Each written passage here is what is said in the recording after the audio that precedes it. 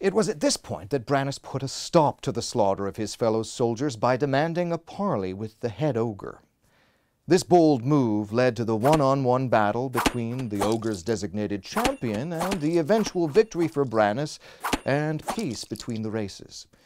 Of course, this is also where he earned the nickname Warbringer, due to his use of massacre, the cursed blade that spewed a poisonous gas. Had he lost the fight, things would have turned out quite differently, I'm afraid, and I doubt they would have bestowed such a name on him. They may have called him and the sword something else entirely, like Smelly Cudgel or Icky Stick. But he prevailed and became known as the Warbringer.